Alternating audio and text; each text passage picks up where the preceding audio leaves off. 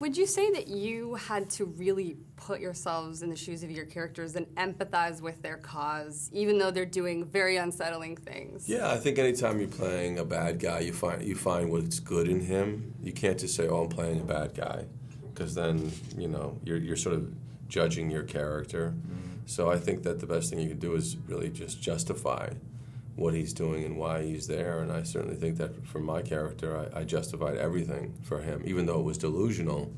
And looking at it, I made sense. I connected the dots of why he was doing the things he was. Every human being has the same motivations. It's about love and connection, and to be able to, bring something that's going to make them whole. And for my character, it was about losing his mother to a landmine and watching that, feeling responsible for it, even though it wasn't in his control. So making up for that is his journey. Antoine is known for doing a lot of research beforehand, and I know that he wanted to portray everything authentically, as though, as it would happen.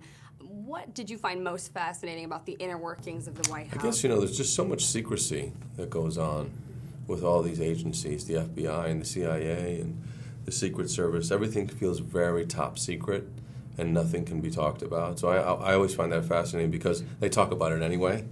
And even though it's considered top secret, we all know. What would you say that you brought to the table, aside from this, what was already in the script? I wanted to make him as human as possible and, bring what Antoine called the street credibility. Right. To know that somebody like this was really capable. Would you consider it a cautionary tale? Well, yeah, of course. I mean, this is our worst fear.